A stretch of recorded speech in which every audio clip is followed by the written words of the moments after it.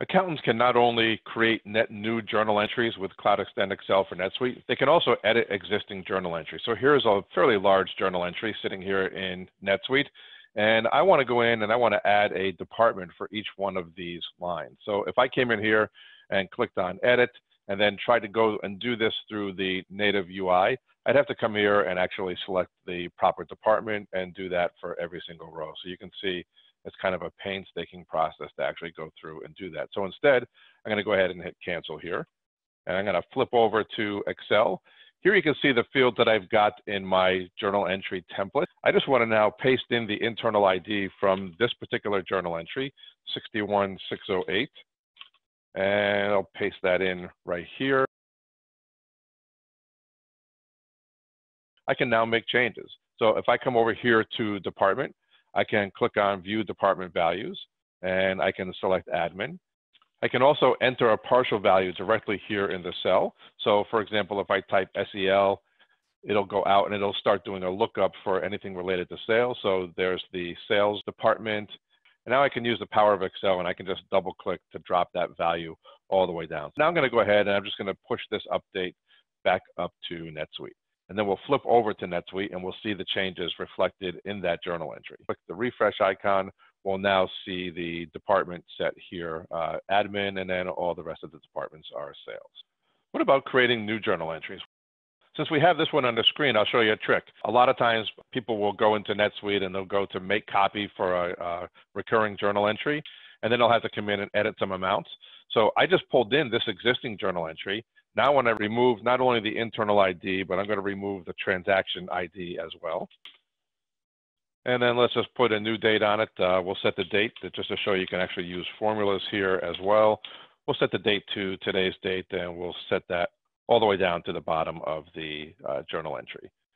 Let's just go ahead and change a few amounts. So we'll make this 2,500. We'll make this 2,500, but I think you get the gist of it. You can change amounts, etc. So now we're all set, ready to push this new journal entry up to NetSuite. So I'm going to go ahead here. I'm just going to click on Insert Update. Okay, so great. There's the new internal ID, 62609. So let's flip over to NetSuite and punch in that internal ID. And there, you can see we've got a new one dated May 17th, 2018. Here's the amounts that we changed. Let's also go over to the System Information tab. And so you can see in the System Notes that it shows this was set by me, that's me, Chris Corcoran, under the context of web services. I also want to highlight that if you're an advanced or what I would call a power user, you can start building or even recording macros that will automate a lot of your work.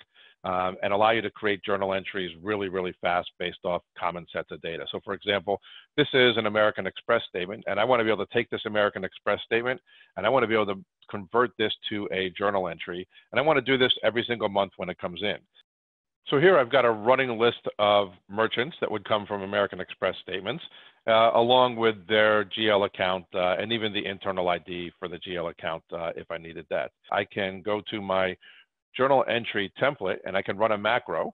So I'll come over to the developer tab, I'll go to macros, and when I click on load journal entry, that's simply going out and it is copying and pasting all the debits as well as the memo fields. And then over here, we're doing a lookup back to that table and grabbing in the information that we need to set the GL account. So at this point, there's really only one thing left for me to do, and that's to sum up the values in column K, the debits, and just put in the offsetting credit, 3,030.72, and that's going to go into the credit cards payable account. So I'll go ahead and click on Update. I'll choose all rows. So let's pull up the internal ID 62709. And here it is. Here's that new journal entry that was just created with the credit card payable account. So I can now go back in and pay that credit card if I wanted to. It'll show up in my credit cards payable account.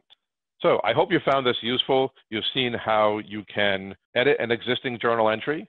You've seen how you can create a new journal entry based off of an existing journal entry. And you've also seen how you can leverage the power of Excel with macros to really automate your workflow. Thanks so much for watching.